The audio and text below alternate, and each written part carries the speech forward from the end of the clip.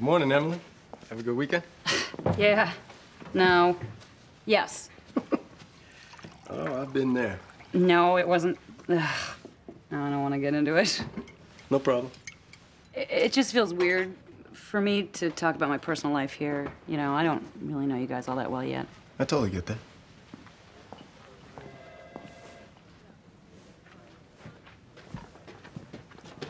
I think I totally screwed up this date.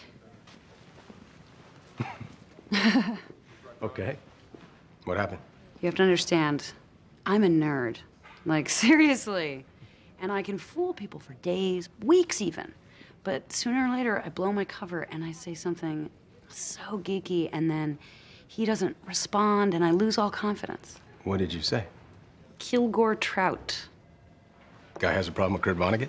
You know Kilgore Trout? I read Slaughterhouse-Five when I was 12, and it blew my mind. Seriously, I couldn't get enough, so I just kept going, and I read them all. Yeah, me too. What's your favorite? Oh, Mother Night. The one about the American spy. Pretends to be a Nazi. You are who you pretend to be. So be careful who you pretend to be. Oh, my God, I can't believe you're a Vonnegut fan. You just made my day. Anytime. Conference room in 5 minutes, please. Got it. Sandra Davis, 16 years old. This is her singing at her high school talent show a month ago. This is her on-again, off-again boyfriend, Ken Newcomb.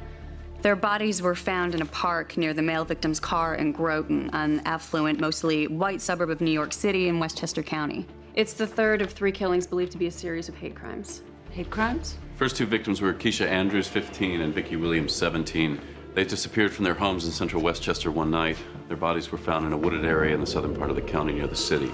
Hey, this is weird. There are traces of GHB found in the first 2 victims, but no sign of sexual assault. So why would the unsub use a date rape drug to commit a hate crime? Maybe he wants to weaken them so they can't fight back. But there was no GHB in the victims of the double homicide. There's a lot that's different about the double homicide. And questions why? All right, we just got new information. A few weeks before the murder of Sandra Davis and Ken Newcomb, a threatening letter was delivered to Sandra Davis's door. She showed it to her parents, who then notified the police. The police never figured out who wrote it.